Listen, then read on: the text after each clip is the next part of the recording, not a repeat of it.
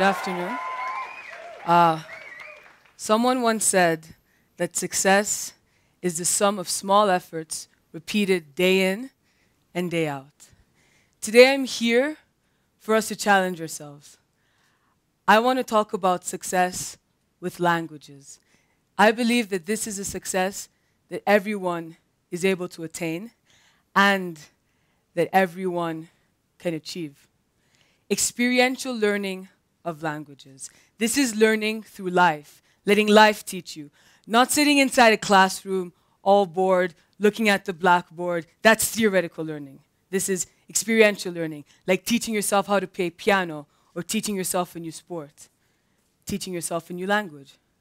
Sometimes, well, not sometimes, all the times, when people talk about languages, there's an automatic block that comes up. People just go, no, no, no. Scientists have proven that after the first 6 months of birth, babies are unable to distinguish and sometimes unable to reproduce foreign sounds. And that after puberty, your brain practically collapses on itself and you're unable to learn languages. And despite this, over your secondary school career, you're exposed to 1 or 2 different foreign languages. And that is why you're often never able to attain fluency in these languages. Nevertheless, I beg to differ. I believe that one can learn languages.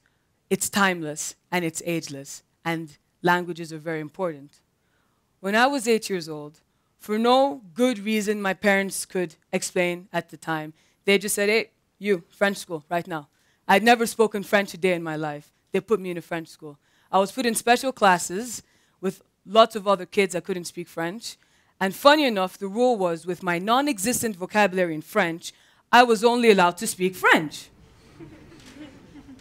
For me, this is the best example of being thrown into the deep end. Nevertheless, 4 months later, I was fluent in French. How did it happen, you may ask? Not because of special classes or having to conjugate lots of verbs or having to do lots of grammar exercises. Because I had to immerse myself in the language and communicate. I was forced to go out on the playground, on the football pitch, and speak to people, have them laugh at me because I made so many mistakes, go home, cry to my mommy, but I never made the same mistake twice. That's how I learned the language, on the football pitch.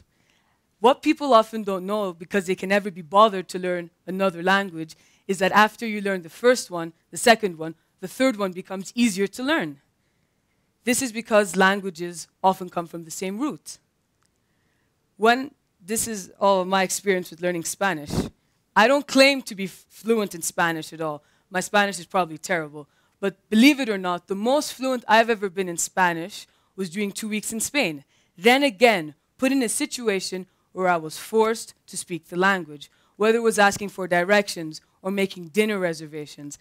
I was there and I had to speak the language. And this is when you make connections between languages, especially Latin-based languages. I think to myself, oh, what's yesterday in Spanish? It's hier in French. Ayer, yes, you remember. And you use the vocabulary words and you gain more words. This is how you learn more languages. And now you say to yourself, why is this important? What is this going to bring me? What does this have to do with success? First of all, language is the key to our past. In my culture, especially the African culture, language is what you use to transmit things from generation to generation. Our history has been transmitted orally. Without language, this would not be possible. Without language, I would not be able to communicate with my grandfather. I know that listening to him, his stories, different Nigerian proverbs, will help me know more about my culture and my history compared to reading a lot of history books. Sorry to all the history teachers in here, but it's true. And most importantly, second of all, language is the most basic and most fundamental method humans can interact and communicate with each other. We live in a world that's becoming smaller and smaller, which means we're going to have to interact with each other more and more. This makes sense. But how can you aspire to become successful if you cannot communicate with people? Doesn't even make sense. Success with languages, being multilingual in the world of tomorrow, will guarantee your success. This is what I believe in my humble humblest opinion, with only 17 years of experience. But success with languages is the success of sharing. Right now, the success of me telling you my story, you understanding it, and maybe later we can talk about it and you can tell me about yours.